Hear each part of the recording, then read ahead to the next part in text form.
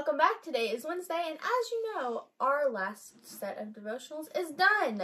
So now we have to start something new. So we are going to look into the study, Women God Used to Pave the Way for Jesus. And it is a Bible study that was created by the girls on the YouTube channel Coffee and Bible Time. So the girls who created this are also YouTubers and sisters, and like us, they post a lot of faith-based content, so that drew us to their channel. They put together this Bible study and they made it free for everyone, so we will leave the link to that in the description if you guys want to go check it out on your own. I think each day of the devotional, it focuses on one of the women, which are the women who they're talking about in the title where it says, Women God Used to Pave the Way. And so the women that are mentioned in this are Tamar, Rahab, Ruth, and the wife of Uriah, and Mary.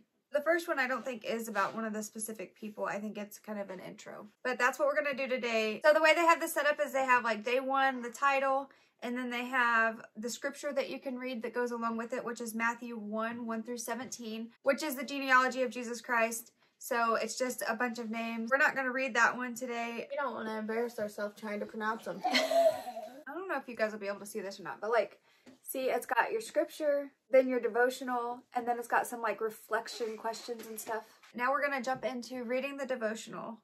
Stick with us because this is a long one. It says, in the first chapter of Matthew, we read about the genealogy of Jesus. Genealogy is a fancy term for a family tree. These are Jesus' relatives all the way back to Abraham. So what is the point of Matthew starting the beginning of this letter with a genealogy? His point is big and important. We should not miss it. First, he wanted to prove that Jesus is the promised descendant of Abraham. Abraham, all the way back from Genesis, is the first person that God called to be the father of God's chosen people, the Israelites. And he was also promised to one day be the father of many nations. The reference for that one is Genesis 17:5. The Messiah would come through Abraham. Second, this genealogy shows that Jesus is a son of David. This is important because God promised that through David would come the promised Messiah. And the reference for that promise are 2 Samuel 7:12 through 16, Isaiah 11:1, and Jeremiah 23:5 through 6. In this genealogy, Matthew mentions 5 different women. This is notable because it is unusual for women to be in Hebrew genealogies. The 5 different women are Tamar, Rahab, Ruth, Bathsheba, and Mary. These women, their stories, and the backgrounds they came from are unconventional. Tamar deceitfully played the role of a prostitute to become pregnant through her father-in-law. Rahab was a Canaanite prostitute. Ruth was a Moabite woman who the Israelites despised.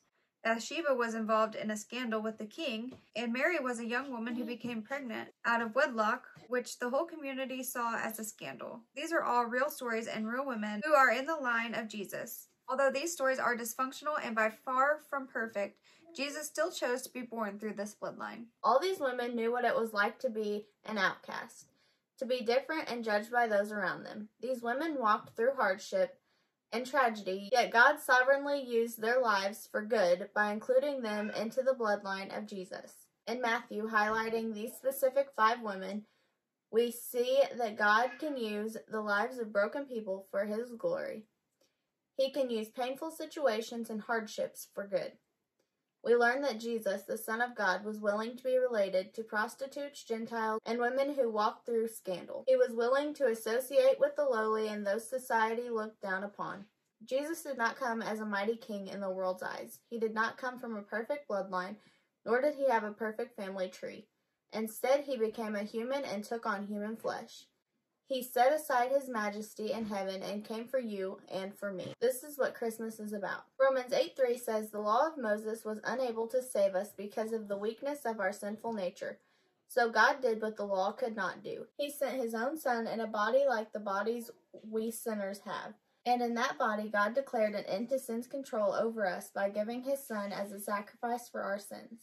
Jesus was not shy when he came for sinners and to take on sin, so that we would not have to be under sin anymore. This is the beautiful Savior we serve, a Savior that was willing to relate to us in our humanity and take on a broken and sinful family tree. That's deep.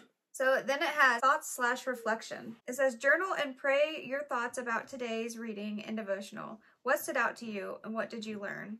meditate on Romans 8:3, which says, "For God has done what the law, weakened by the flesh, could not do. By sending his own Son in the likeness of sinful flesh and for sin, he condemned sin in the flesh." So just take time to focus on what Jesus did for us.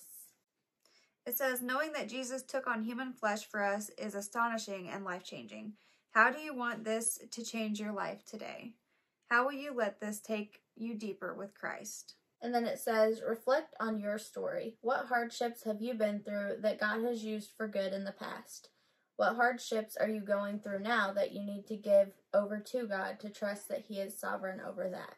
That's the end of the first day. I feel like it was a pretty good opening. It kind of brings to our minds that God can use anyone and he is willing to use anyone, so much so that he had people that society would look down upon in the genealogy of Jesus. So you're never too far gone or too stinky for God. We hope you guys will come back and join us for the rest of these studies. There's 7 of them in total, so we'll do one every week for the next 7 weeks. I think the next few we're going to be taking a deeper look at each of the lives of these women who people thought were too stinky, but God did not. If you guys enjoy Bible studying with us, we post Bible studies every Monday. Then we do other faith-based content on Wednesdays like today, some type of devotional or something. And then we also post fun videos on Fridays. Could be food, fashion, makeup, DIYs, shopping, anything like that that we just enjoy doing. So we hope you guys will check those out too. If you guys do enjoy our videos, you can like and subscribe to our channel. And if you want to be notified when we upload, hit the little bell after you subscribe. Other than that, we hope you have a good day, have a good week, and we will see you in the next one. Bye!